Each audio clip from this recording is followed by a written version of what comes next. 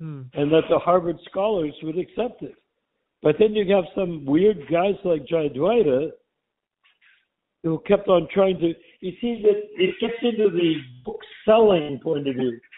And people like Rameshwar, they all wanted books that would sell best. And then they wanted to cut out, I talked with Dravida, and I said, why are you taking out stuff about black people? Why are you taking stuff out about women and all that?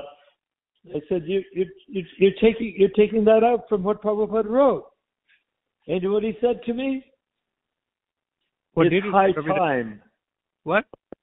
He said, it's high time. It's high time?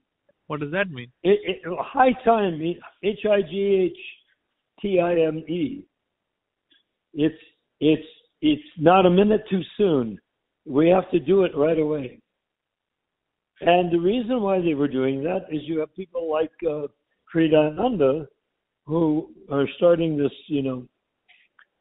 their own college-based Krishna consciousness. They're busy sitting there, not trying to become devotees. They're doing that stuff so that Haridayananda can get followers. Oh, that's why Prabhupada created the BBT, to avoid all these things. Separate BBT entities. So, and he only had 3 people or 2 people to manage the whole thing. Yeah. Well, right? The main things with the BBT is he created the trustees like Hansaduta to prevent them from making changes to the books. Exactly. That's, yeah. He made that clear in writing. Yeah. Yeah. They must have just overheard a conversation somewhere. No.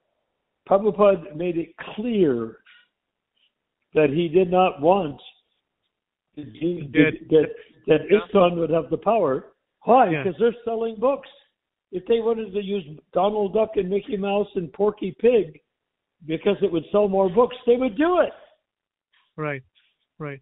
They just put whatever they wanted to put in order to sell books. And that's Sridayananda's point of view. He wants to do what it'll take to sell books and to attract college students. So if you have things about women having smaller brains than men, well, the college students will consider that horrible. They will not like it even slightly, right? Yeah, right. Okay, but you have to take that chance because we're not writing for we're not writing for the 1960s, 70s, 80s, 90s, 2000s college students. The books are being published for the next 10,000 years. Yeah. And who knows what people's attitude's going to be in 10,000 years?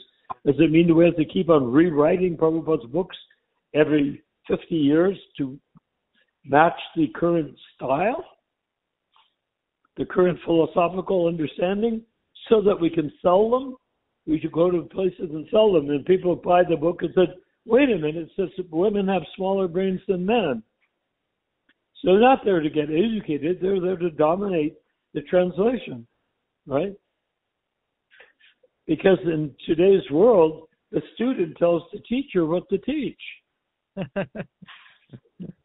Right. Does that make sense? Anyhow, I'm saying quite a few things. They're all completely 100% accurate. Just like everything I was saying about the Catholic Church, I think